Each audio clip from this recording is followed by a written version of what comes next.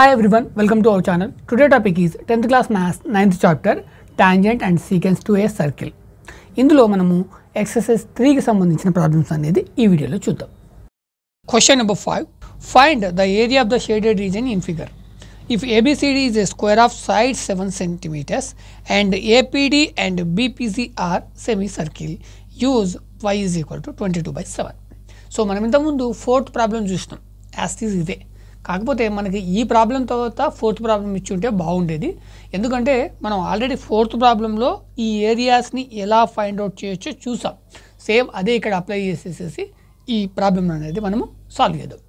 So మనకు ఇందులో ఇచ్చిన పాయింట్స్ చూసినట్టయితే given side of square is equal to diameter of circle is equal to 7 centimetres. ఇక్కడ square యొక్క సైడ్ 7 సెంటీమీటర్స్ అండ్ సర్కిల్ యొక్క డయామీటర్ కూడా 7 సెంటీమీటర్స్. అది మనకి క్వశ్చన్లో ఇవ్వడం జరిగింది. సో దీన్ని బేస్ చేసుకుని మనము రేడియస్ అనేది ఫైండ్ అవుట్ చేయొచ్చు. Radius of each semi circle is equal to d/2. ఇక్కడ d వాల్యూ ఏంటి 7 సెంటీమీటర్స్. సో 7/2. సో దీన్ని మనం సింప్లిఫై చేస్తే 3.5 వస్తుంది, లేదా 7.2 కూడా మనము అలాగే తీసేసుకోవచ్చు. ఎందుకు అంటే మనకి పై వాల్యూ 22/7 తీసుకోమన్నాడు, కాబట్టి మనం 7/2 తీసుకోవడం చాలా బెటర్, అంటే కొంచెం ఈజీగా ఉంటుంది. లేదా డైరెక్ట్ 3.5 కూడా తీసుకోవచ్చు. This is the one square. ఈ స్క్వేర్లో this is the semi circle, this is the also one more semi circle. ఈ 2 సెమీ సర్కిల్స్ యొక్క ఏరియాని మనం రిమూవ్ చేస్తే మనకు రిమైనింగ్ ఏదైతే ఉంటుందో అదే ఇక్కడ షేడెడ్ రీజియన్. సో మరి మనకి ఫార్ములా ఏంటి అంటే area of shaded region is equal to area of square A B C D minus under బ్రాకెట్లో మీరు area of semi circle APD plus area of semi circle BPC, లేదా 2 into area of semi circle అలా కూడా రాసుకోవచ్చు. ఎందుకంటే ఇవి రెండు కూడా రేడియస్ అనేది సేమ్ రేడియస్, కాబట్టి ఈ రెండు ఏరియాస్ ఈక్వల్గా ఉంటాయి. 2 ఇంటూ ఒక సెమీ సర్కిల్ యొక్క ఏరియా తీసుకోవచ్చు, లేదా మనకి ఇక్కడ క్వశ్చన్లో ఏంటి అంటే ఏపీడీ అండ్ బీపీసీ అనేది సపరేట్గా ఇవ్వడం జరిగింది, కాబట్టి రెండింటిని యాడ్ చేసినా కానీ సేమ్ వాల్యూ వస్తుంది. సరే, మరి ఇప్పుడు మనకు ఏరియా ఆఫ్ స్క్వేర్ యొక్క ఫార్ములా ఏంటి? మామూలుగా అయితే ఏ స్క్వేర్ తీసుకుంటారు, ఏ స్క్వేర్ తీసుకుంటారు, ఏదైనా తీసుకోవచ్చు. నేను ఎస్ స్క్వేర్ ఎందుకు తీసుకుంటున్నానంటే yes means side, side square, side into side, so area of square. So ఇక్కడ ఏరియా ఆఫ్ స్క్వేర్కి నేను ఎస్ స్క్వేర్ తీసుకున్నాను. అదేవిధంగా నాకు ఇక్కడ సెమీ సర్కిల్, ఒక సెమీ సర్కిల్ ఉంది. సో ఈ సెమీ సర్కిల్ని మనము దీని ఏరియాని ఎలా ఫైండ్ అవుట్ చేస్తాం? 1/2 into pi are square. This is also one more semi square, కాబట్టి దీన్ని కూడా 1/2 into pi into are square. So దాన్ని నేను బ్రాకెట్లో రాసుకుంటాను. మైనస్ ఈ స్క్వేర్లోంచి, ఈ స్క్వేర్ ఏరియాలోంచి మనం ఏం మైనస్ చేయాలి? 2 సెమీ సర్కిల్స్ యొక్క ఏరియాని మైనస్ చేయాలి. కాబట్టి ఈ బ్రాకెట్లో minus bracket 1/2 into pi into are square, same మళ్ళీ plus 1/2 into pi into are square. అయితే దీన్ని ఇంకా సింప్లిఫై చేస్తే ఇక్కడ 1/2 పై ఆర్ స్క్వేర్, ఇక్కడ 1/2 పై ఆర్ స్క్వేర్. ఈ 1/2 పై, ఈ 1/2 ఈ రెండు ప్లస్ అవుతే ఏమొస్తుంది మనకి? 1 పై వస్తుంది. అంటే ఇది half pi, value is half pi. So ఈ రెండింటిని యాడ్ చేస్తే మనకి ఏమొస్తుంది? 1 పై వస్తుంది. అండ్ ఈ పైకి ఆర్కి మధ్యన రిలేషన్ ఏంటి? మల్టిప్లికేషన్. మల్టిప్లికేషన్ తర్వాతనే అడిషన్ సబ్స్ట్రాక్షన్ చేస్తాం according to board mass rule. ఇక్కడ ఆర్ స్క్వేర్ ఉంది కదా, 2r స్క్వేర్ వస్తుందంటే 2r స్క్వేర్ రాదు, ఓన్లీ 1r స్క్వేర్ మాత్రమే వస్తుంది. రైట్? అంటే ఇది this is the total value, this is also 1 total value. ఇది హాఫ్ ఉంది, ఇది హాఫ్ ఉంది, ఆ రెండింటిని యాడ్ చేస్తే 1 ఫుల్ వస్తుంది. సో కాబట్టి డైరెక్ట్ మనము పై ఆర్ స్క్వేర్ రాసుకోవచ్చు. ఇంకో విధంగా చెప్పాలంటే ఈ ఫార్ములా అనేది మనం ఎందుకు రాసినాము? Half circle, semi circle means half circle, this is also semi circle. ఈ రెండు 2 సెమీ సర్కిల్స్ కలిపితే మనకి ఏమొస్తుంది? 1 సర్కిల్ వస్తుంది. 1 సర్కిల్ యొక్క ఏరియాని మనం ఎలా ఫైండ్ అవుట్ చేస్తాము? పై ఆర్ స్క్వేర్. కాబట్టి ఈ రెండింటిని కలిపితే కూడా మనకి ఏమొస్తుంది? పై ఆర్ స్క్వేర్ వస్తుంది. So right down yes square minus pi are square. దీన్ని సింప్లిఫై చేస్తే మనకు వచ్చిన ఫార్ములా. సో అంటే స్క్వేర్ ఏరియా నుంచి ఒక సర్కిల్ ఏరియాని మైనస్ చేయాలి.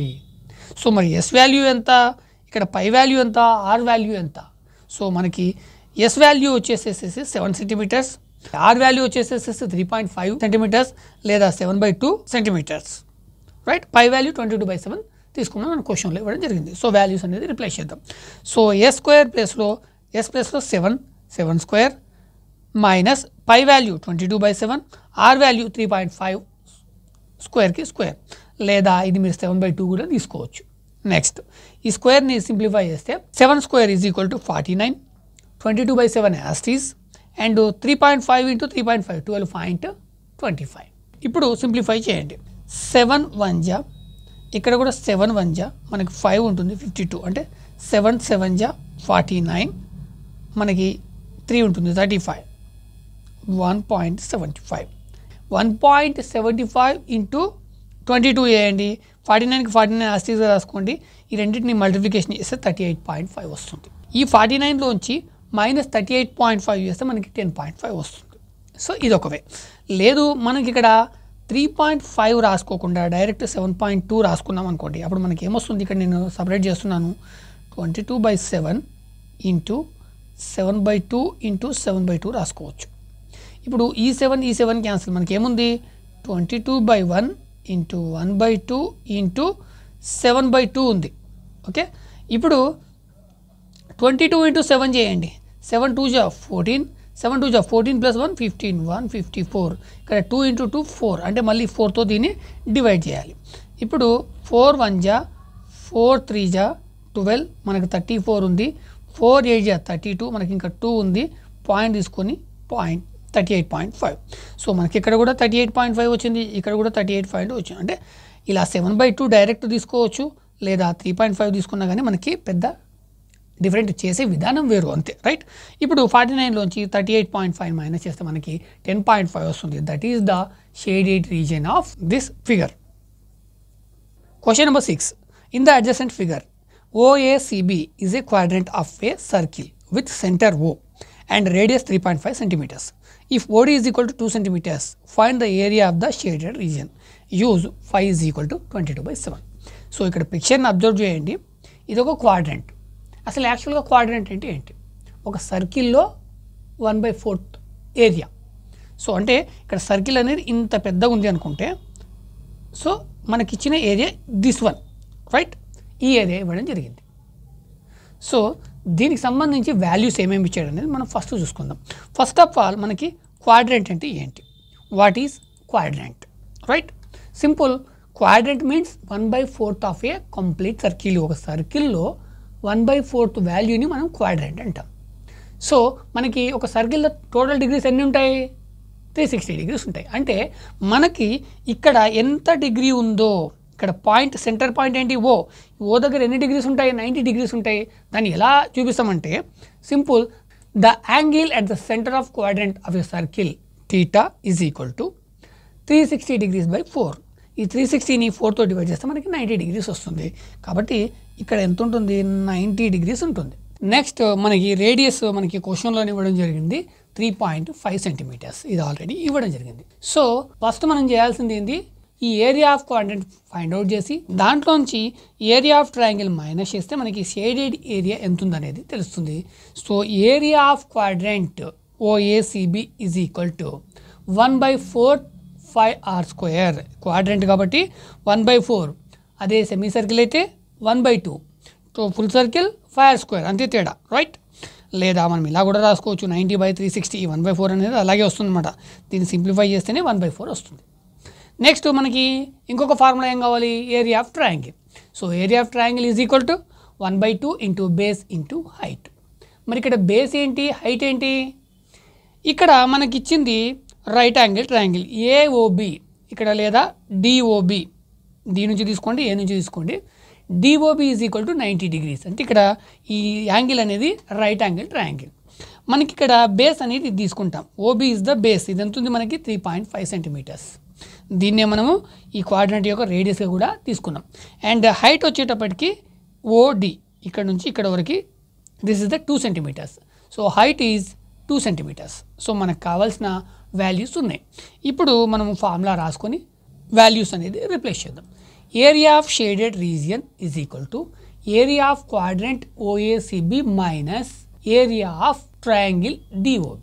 మరి ఇక్కడ ఏరియా ఆఫ్ క్వాడ్రంట్ ఫార్ములా ఏంటి, 1/4 into πr² minus area of triangle 1/2 into base into height. Values replace చేద్దాం. 1/4కి 1/4, ఇక్కడ పై వాల్యూ మనం ఏం తీసుకోమన్నాడు, 22/7, యాసిస్గా 22/7 తీసుకుందాం. ఆర్ వాల్యూ మనకి ఏముంది 3.5 ఉంది. So 3.5 square minus 1/2. Base value మనకు 3.5, హైట్ వాల్యూ 2. నెక్స్ట్ మనం ఇక్కడ 22/7 ఉంది, ఇక్కడ 3.5 ఉంది. సో ఈ 3.5ని మనము 7/2గా రాయొచ్చు, రైట్? ఆ విధంగా రాసుకుందాం. సో 1/4 ఇంటూ 22/7, ఎందుకంటే సింప్లిఫికేషన్ కోసం మనకి కొంచెం ఈజీగా ఉంటుంది. ఈ 3.5ని మనము 7/2గా రాయొచ్చు, స్క్వేర్ ఉంది కాబట్టి మళ్ళీ ఇంటూ 7/2. నెక్స్ట్ 1/2.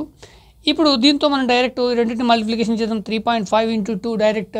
So 3.5 into 2 7. ఇప్పుడు సింప్లిఫై చేద్దాం. ఇక్కడ మనకి 4 ఉంది, ఇక్కడ 22 ఉంది. 2 1 జా 2 1 జా 2 2 జా, రైట్? ఇక్కడ 7 ఉంది, ఇక్కడ 7 ఉంది. ఈ 7 క్యాన్సల్. సో ఇంకా ఎంతకంటే ఇది సింప్లిఫై అవ్వదు. సో ఇక్కడ 1 11 1 7, 11 ఇంటూ 7 77. ఇక్కడ 2, ఇక్కడ 1, ఇక్కడ 2, ఇక్కడ 2, 2 2 జా 4, 4 2 జా 8, అంటే 77/8. నెక్స్ట్ ఇక్కడ 1/2 ఇంటూ 7, 1 ఇంటూ 7 7, 7/2 వస్తుంది. So minus 7/2. సో ఇవి రెండు కూడా ఫ్రాక్షన్స్. ఈ ఫస్ట్ ఫ్రాక్షన్లోంచి సెకండ్ ఫ్రాక్షన్ని మైనస్ చేయాలి. సో ఇక్కడ 8 అంటే ఇక్కడ 2. So denominator is 8 and 2. So మనకి డినామినేటర్ ఏమో వస్తుంది, ఈ 8 వస్తుంది. ఇక్కడ 8 ఇంటూ ఇక్కడ ఈక్వల్ కాబట్టి 77 యాక్సిస్గా రాసుకుంటాం. ఇక్కడ 2, ఇక్కడ 8, 2 4 జా 8, కాబట్టి 7 4 జా 28 మైనస్ 28. 77 మైనస్ 28 చేస్తే మనకి 49 వస్తుంది. 49/8. ఈ 49ని 8తో డివైడ్ చేయండి. ఇక్కడ ఈ 8 1 జా, ఈ 8 6 జా 48, 1 ఉంటుంది, పాయింట్ పెట్టుకోండి. 1 పక్కన 0 పెట్టుకుంటే 10 అవుతుంది. 8 1 జా 8, 2 మిగులుతుంది. మళ్ళీ 8 2 జా 16, మళ్ళీ 4 మిగులుతుంది. ఈ 8 5 జా. So 6.125. So area of the shaded region is 6.125 square centimeters. It is 6.125. This is the answer.